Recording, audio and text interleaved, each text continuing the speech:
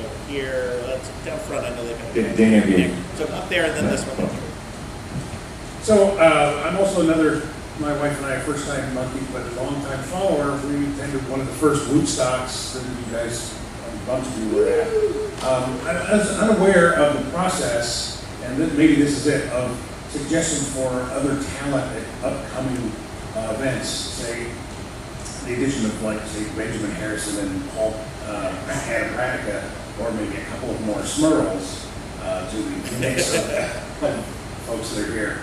Because there's not enough McElroys and Smurls. No, there could never be enough. Well, first of all, in the survey that we send out to everyone, there is a whole section for suggesting acts that you think would be a good fit. And also, just at any time, you can email info@JoCoCruise.com with suggestions. We read every one of them. I personally, when they are musicians or performers, I personally review those people's work for every suggestion we get if I'm unfamiliar with them, because I don't know everything by any sense of the imagination, and I like to be surprised by things.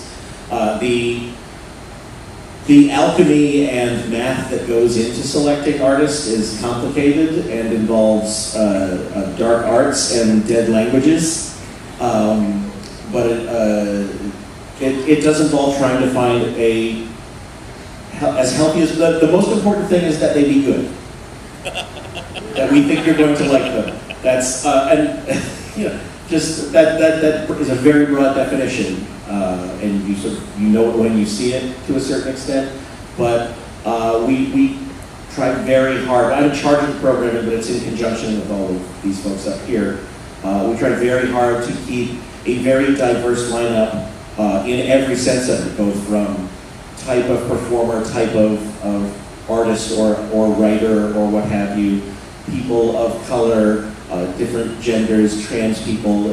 We work very hard to try and maintain that diversity, because it is very easy, being the person that I am, to fill up the ship with my fellow 40 to 50 something white bearded straight men, because that's who's been in my Rolodex for my career as it has gone on, and booking this cruise has helped broaden my own horizons from that perspective. But to directly answer your question again, when it comes to how should you suggest things, that survey, send us an email. Like, email campaigns aren't particularly helpful. Like, don't have 50 people say you should book this person. But do know that we review every single request, and I review some of that person's work, at least some of that person's work. I won't just write somebody out of hand. And we've been trying to get him to switch away from his Rolodex. Still a literal Rolodex. The first one ever produced, actually.